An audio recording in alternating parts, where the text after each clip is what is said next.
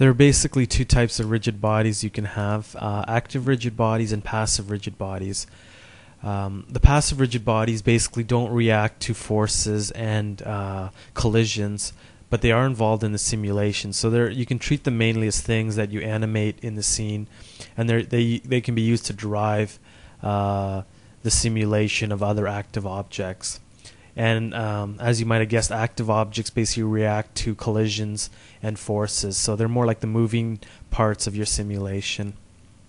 And it's really easy to change one to the other, so don't worry too much about whether you set it properly or not at the beginning. It's simply a switch on the actual object.